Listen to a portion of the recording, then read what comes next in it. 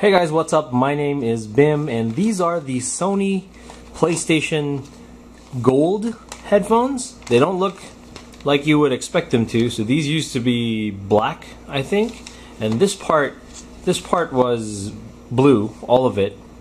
The pretty good headphones, but I have a couple major problems with them. One would be this part, the blue part. It flakes off very easily. That's why I just kind of went to town and removed all that. Now it's kind of just yellow. It used to be kind of whitish, I guess, but dirt and all that. The cups themselves, the leatherette, were horrible. They were pretty bad. So eventually they first started fraying off. So I just removed them, and thankfully I found replacement cups from Lazada, about 350 pesos, and these are great. These are great. Well, there are a number of ways you could replace these cups. One would be just to find the replacement cups themselves, which come with this plastic brace, which fits exactly here, or you could extract this plastic bit from the originals and find foam that would fit on top of it, which is possible to do. I've seen a lot of people on YouTube do it, but I found replacements, so that's good. The other really big complaint is that the default battery in this thing is about 570 milliamp hours, which isn't a lot. The Dualshock 4 has about 1,000, and this thing doesn't even last like a full gaming session, I guess, depending on how long your gaming session is. Like for 3 hours, it wouldn't even last you that long. So today I'm going to attempt to install this PS4 DualShock 4 replacement battery with 2,000 milliamp hours into this thing. Let's see how that goes. Alright, so first you remove the cup. I think you just pop it off like that. So you put that aside, and then you have to take these things off. There's, I think, 4 screws. So we'll find a handy dandy screwdriver for that.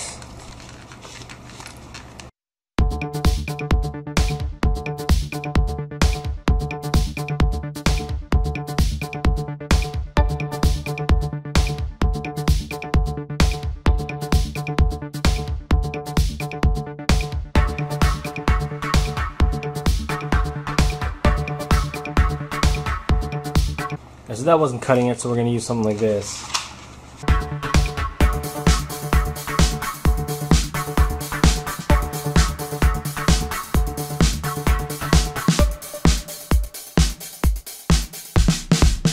Nani? Oh, there's one more. There's one more here. There's 5.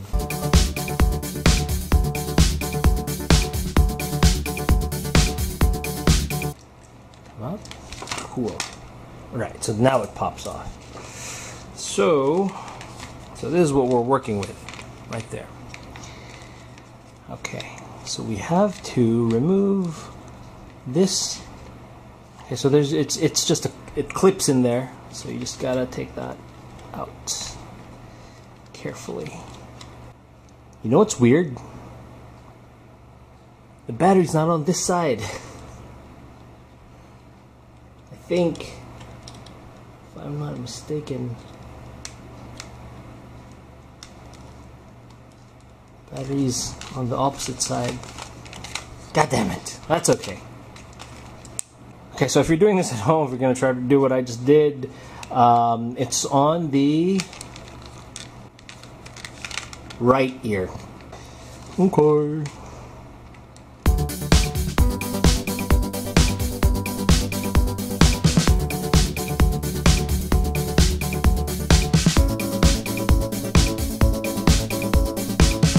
Okay. Seems like this side only has 3. Yep, just 3. And there the battery is. Wah! Okay, so much like the other side, pull that off, put this to the side. Okay, pick up our screwdriver that fell, and the battery is right here. So, okay, if you see that, there's the same clip that theoretically, in theory, should be the same clip that this thing has. I forgot what it was called. I know it's called something, but I researched it. I just forgotten. Okay, let's open this thing up. Okay, so before you ask, yes, this is one of those Chinese knockoff batteries. Is it safe to use them? I don't know. I've been hearing on the forums that it's best not to cheap out on these things, on the batteries, because the cheap ones don't have the PCB that tells the battery to stop charging. So there's a tendency to overcharge and to blow up in your ear. So maybe if you want to do the same thing I did, if you have like a spare Dualshock 4, use that battery instead. But otherwise, you could probably get them off Amazon or something. Just don't cheap out on it. Okay, so again, there's this thing, and this kind of plug here should be the same. Just gently pull it out.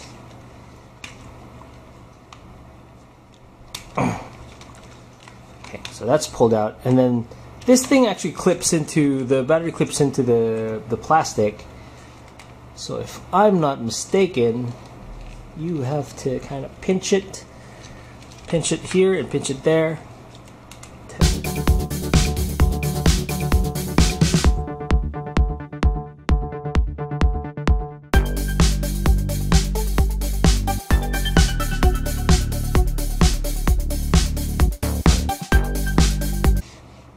Okay, let me study this for a bit.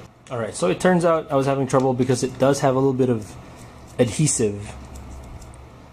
So I just had to kind of force it out of there.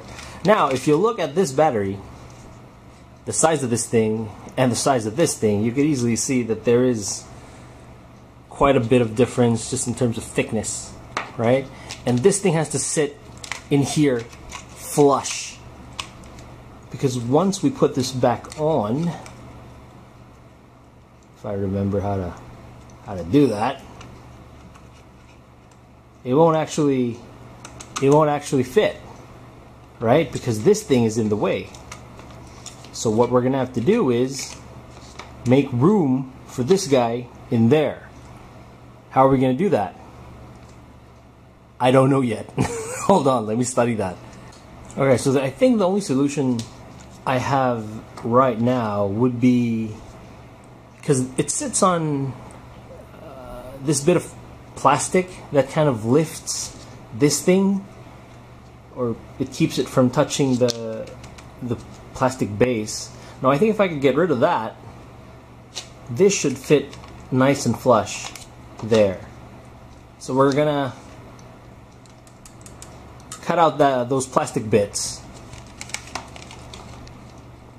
It's kind of hard to do with the camera in the way. So I'll show you how I'm cutting the first few bits, and then I'll probably do the rest off camera.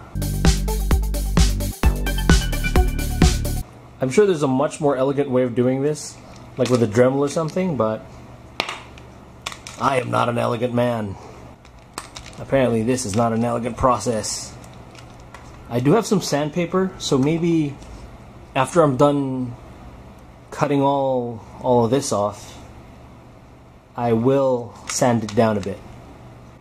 Alright, so I was able to take off most of the crap from here. Now I'm just gonna take some sandpaper and sand this down, make sure it's nice and smooth.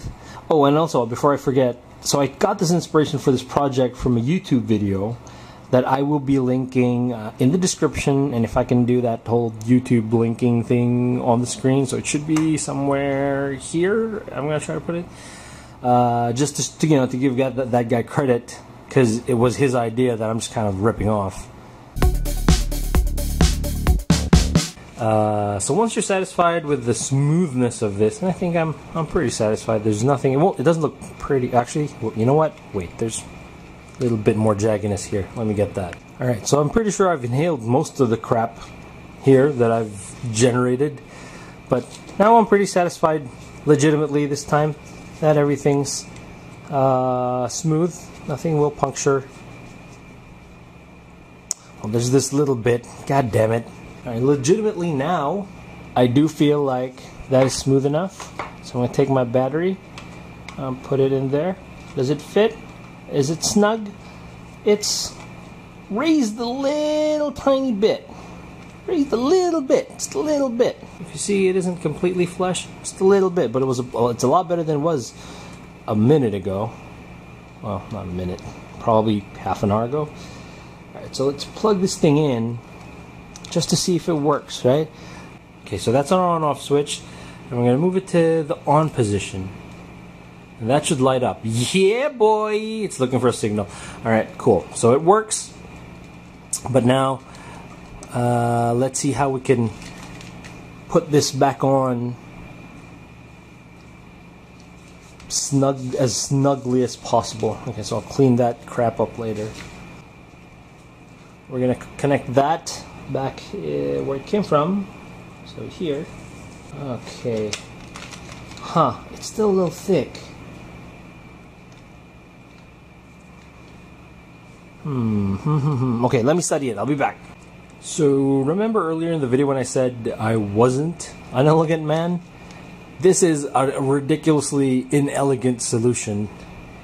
So I got the foam back, but if you'll notice, it's not sitting super flush. You can't really see it on screen, I'm not sure, but there's a little bit of gap. So I was able to, despite it not being super flush, I was able to put this back on, which probably is stressing the battery a bit. So I don't want this to blow in my ear. So what I call it a success. It turns on. I'll try it out. If it turns on and it doesn't blow up, yeah, success. Alright, so as I was testing it, I felt like the right ear was a little warmer, which kind of made me nervous because I don't want that thing blowing up in my ear. So I'll see what I can do to make this part a little lower. So this part's important because one, it holds the cup to the headband strap thingy. Plus this is the cable that delivers power here. So we have to be careful not to mess with this too much, but there's a lot of clearance that I can still get out of this. So let's see if that'll help.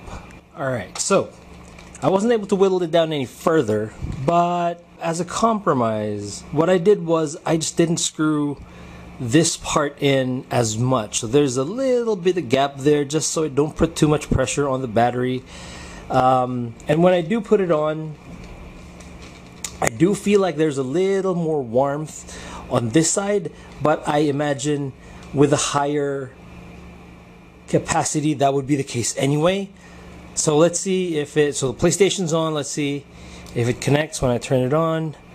Blue dot, come on baby, yay, it's connected. Alright, so it works. So if you want to replace your Sony Gold Wireless batteries with the PlayStation Dualshock 4 batteries, it is possible to do. It won't be as pretty as you would hope it to be, but it works. And as long as it works and as long as it doesn't blow up in your ear, mission success. So maybe in a couple weeks after I've put it through its paces, I'll let you know if this thing actually exploded or not. I guess you'll hear about it like on my Facebook or whatever, but let's see how it does in the next couple weeks. But for now, this has been Bim, signing off. Thank you guys for watching.